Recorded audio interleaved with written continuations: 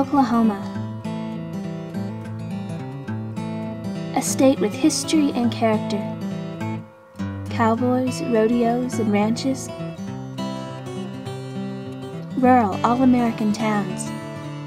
Farmland and cattle. A place with country charm and strong values.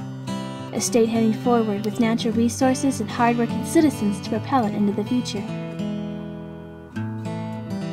I've lived here in Oklahoma for a while now, but I am beginning to see a growing phenomenon behind the serene country facade.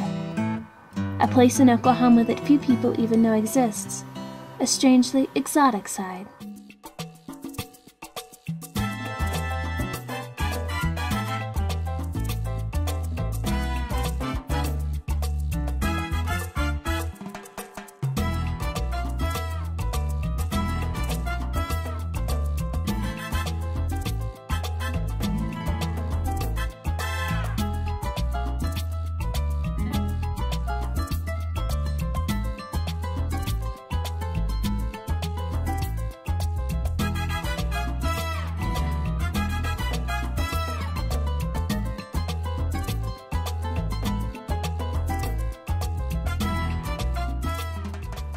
But this town has even more than what meets the eye.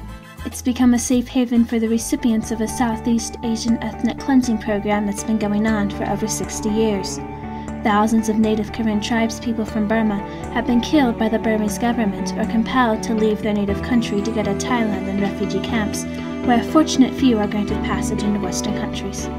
Some have come even here, leaving their home to travel over 8,000 miles across the globe to America. I asked one of my friends to tell me a bit of her story in growing up refugee.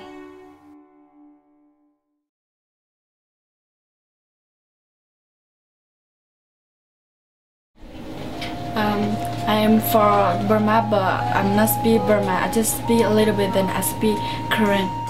I live in Burma, but I love Burma, but Burmese like when they come, sometimes they come to Burma, but they hate people like that, so we don't want to live in Burma, so we moved to Thailand. I live in refugee camp about 10 years.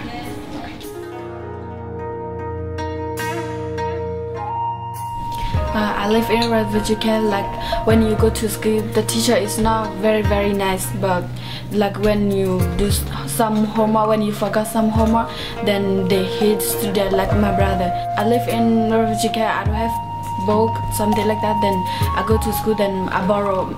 Then my mom say borrow for your brother. Then my brother go to school. Then her teacher asks him, then where is your book? Then he say I give to my sister. My sister don't have book. Then my brother teacher hit my brother many times. Then my brother wanna cry, but it's many people behind or beside him. Then he.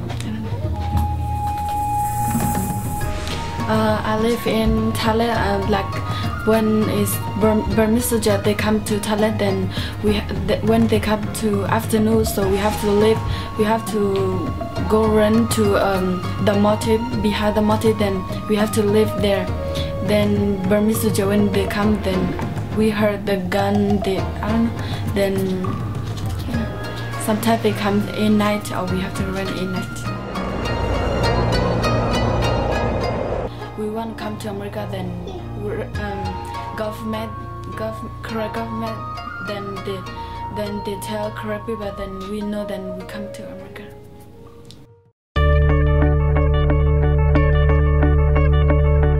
I love America because they have very good school, but they don't have like correct content. When you go to school, but we don't have like English school. They have a lot of mosquito.